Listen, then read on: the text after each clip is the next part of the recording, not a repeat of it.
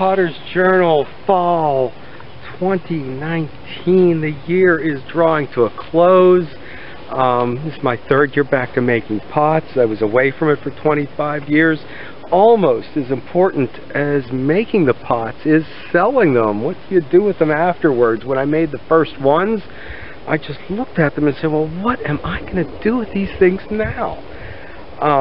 I just finished a big show. I think we took a look at that in last week's video. Today, I'll let you know what really happened. I've also done consignment shop, a couple little shows.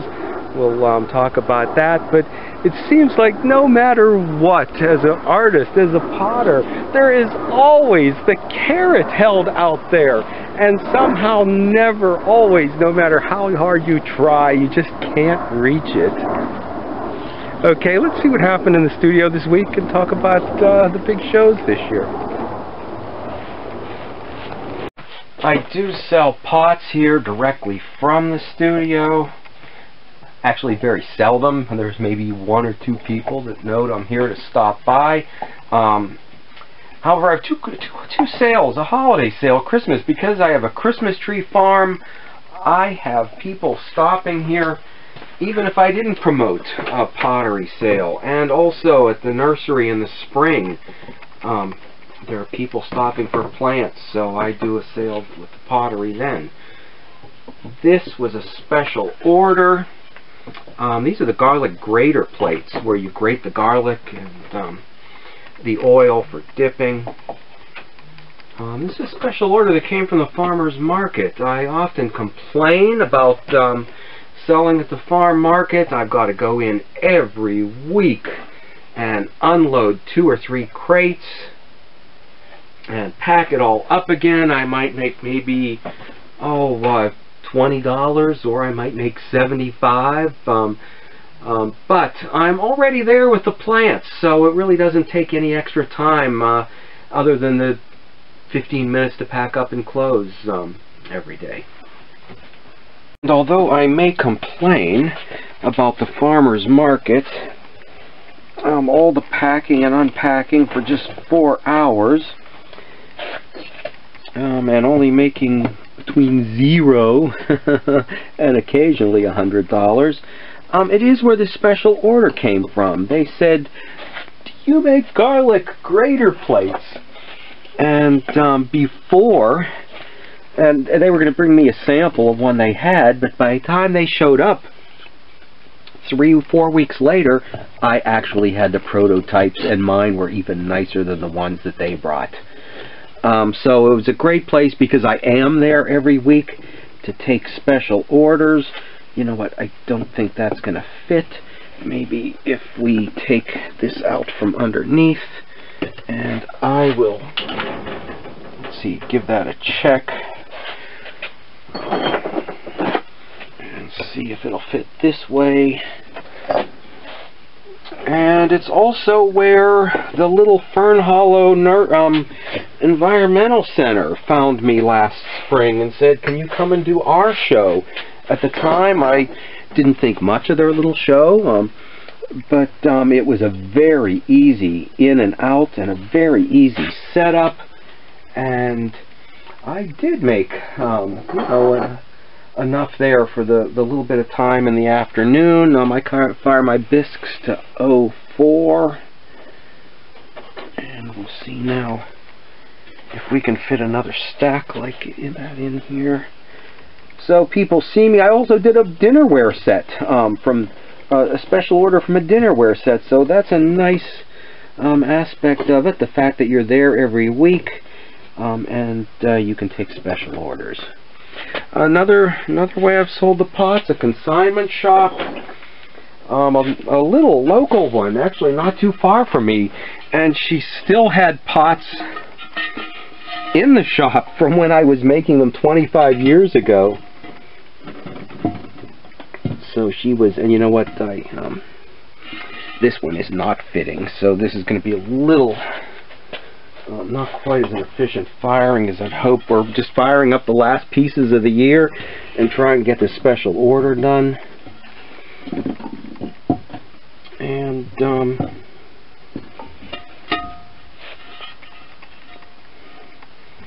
Okay, so let's take a look at that.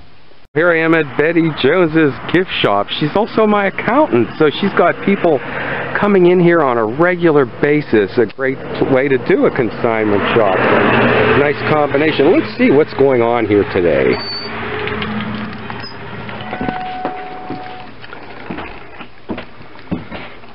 Hello, how you doing? Good, you? You have my taxes done yet? Working on them right now. Okay, how do you like the new pots? I love them. Okay, good. Let's see what's out here.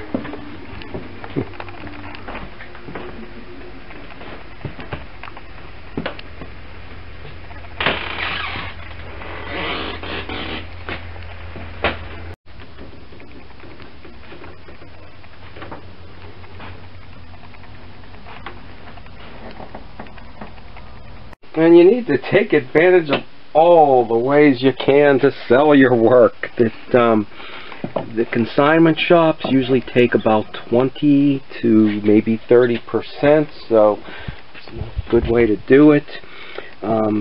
As opposed to a gallery that may take 40 to 50, 55%.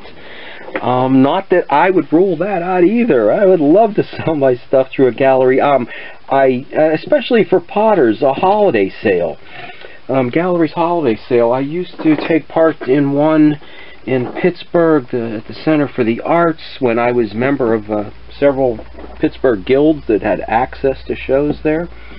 I did apply to one this year, an art center right across from the farmers market. I sadly did not get in, so I will try next year. I used the images that I took for the Penn's Colony Festival, where they were more interested in knowing what you made as opposed to seeing great pictures of it. So I'll have to work on my images for that next year.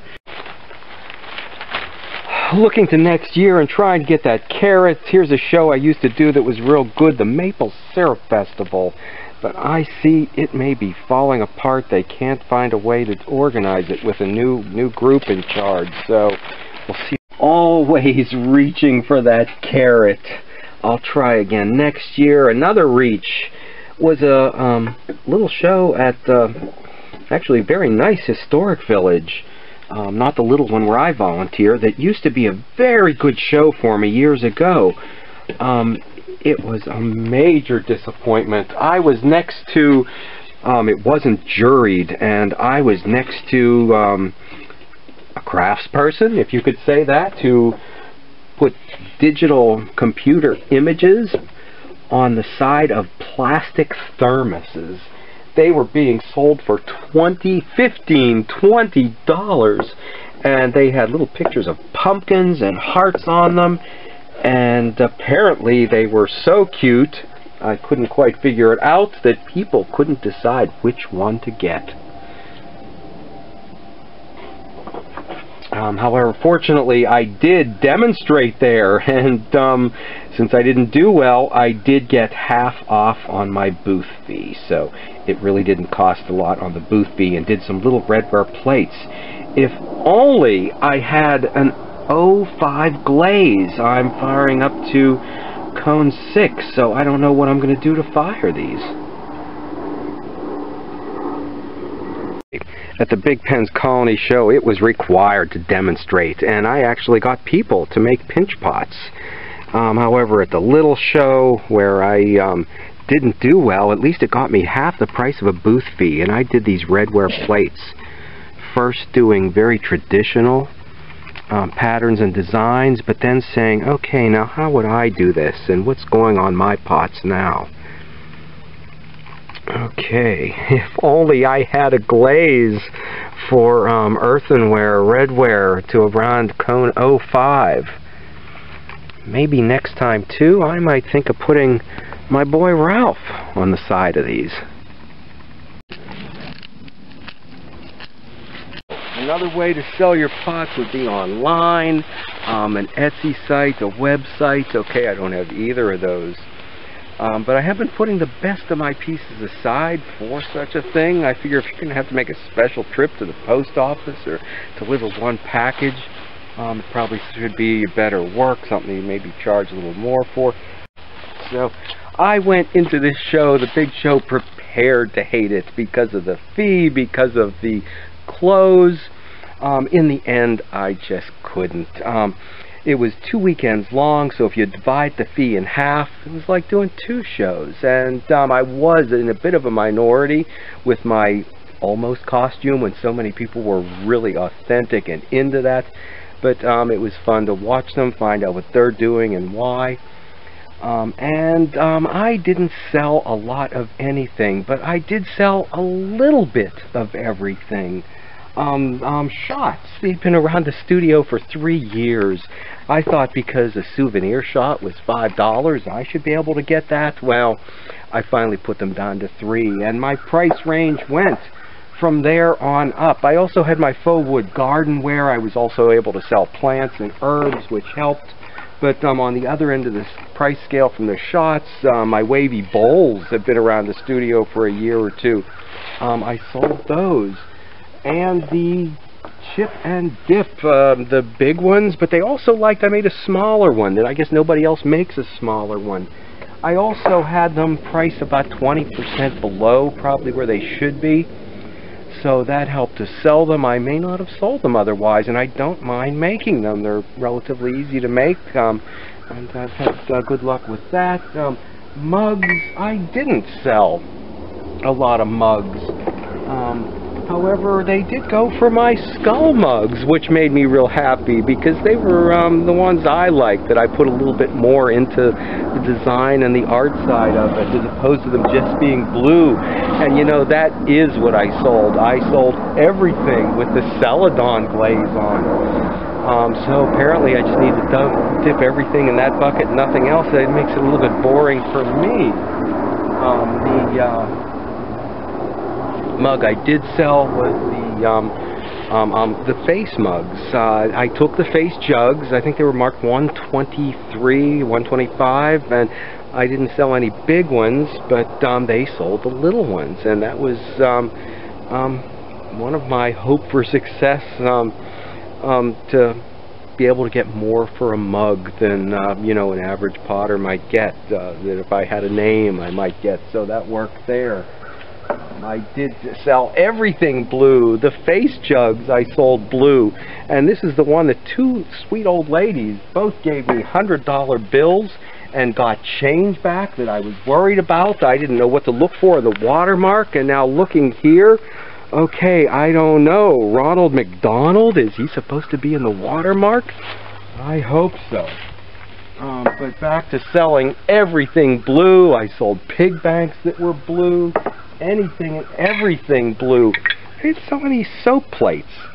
And I make these also without the holes, so they can function as, you can put your rings in there, they function as spoon dishes, they function as soap plates, they function as garlic or oil dipping plates. So that was a little disappointment. None of those. They also fit in every spot in the kiln to make kiln firing work for me. You know, I sold, you know, a batter bowl, I sold a berry colander, a little bit of everything. And let's see, oh, here they are, the oil plates without the holes in them. And yeah, they went for the oil pourers too. And they also, this was a good contact piece. This a potter, or I mean another vendor, the oil tap, who I knew from the farmer's market. And I told them, I do this stuff, you need this to sell. The olive tap. And this is the way to do it. Look at this, lined up here beautifully.